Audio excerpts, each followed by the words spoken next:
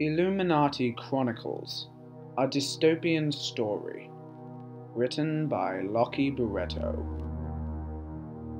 It all started when nanomachines became available to the public in 2029. It was like the iPhone for a new generation. They were mechanical devices that had the ability to heal any damaged or diseased tissue in your body at a microscopic level. It was thought that they would make humans immune to almost all types of diseases, and even be able to cure cancer. They would also allow us to improve our physical potential, including our mental capacity. Nanomachines were coveted by the governments of the world because of all the applications that they had to offer. Worldwide distribution of them began in the year 2033 to newborn babies, similar to a vaccine. But it didn't stop there.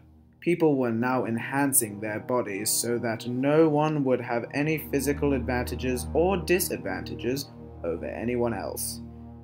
And everyone could now live in a society where they could be physically equal. Nanomachines allowed the human body to function even better than the body of a natural human athlete. But their potential was not just limited to the physical either. As of 2038, a new upgrade for the nanomachines was released. People began to program information into their brains using nanomachines that were specifically designed to mimic brain cells. And this is where it all started to go downhill. The line between man and machine had begun to blur. People were now able to gain limitless amounts of knowledge on virtually every subject, almost instantly. By the year 2040, an estimated 89% of the world's entire population had become biologically enhanced by nanomachines. This year also marked the beginning of an event that has come to be known as the information crisis. What happened was that a person's knowledge had no longer become determined by their age or qualifications. Hence, the school system collapsed because students no longer needed to attend classes in order to receive an education.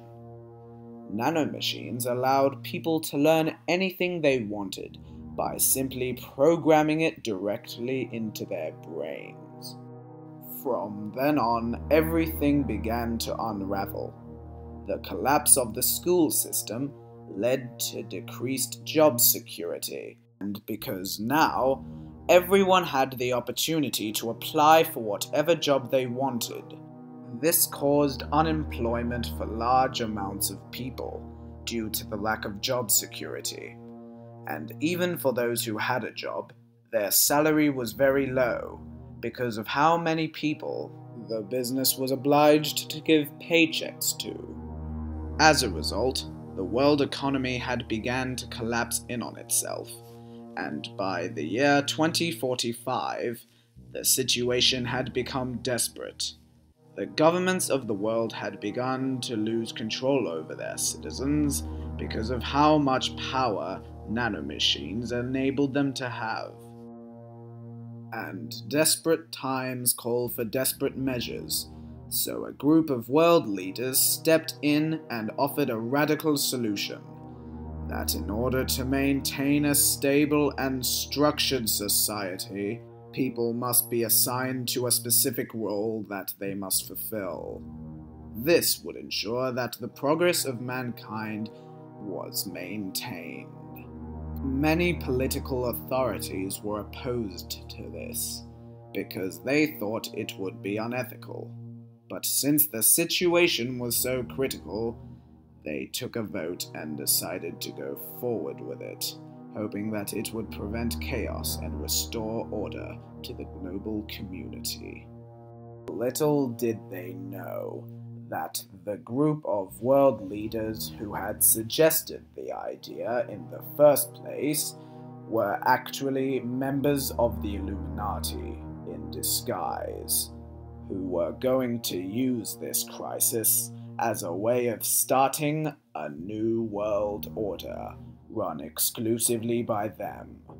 In fact, the company that had invented the nanomachines in the first place, Iris Industries, had been working with the Illuminati from the beginning. They had orchestrated this entire thing, and on December 7th, 2046, those members of the Illuminati were given clearance by the rest of the world leaders to broadcast a signal that matched the frequency of the nanomachines.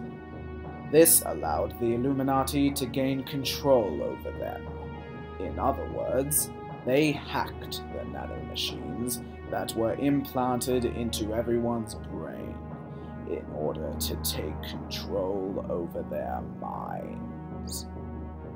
After doing this, they were now in the position to finish what they had started.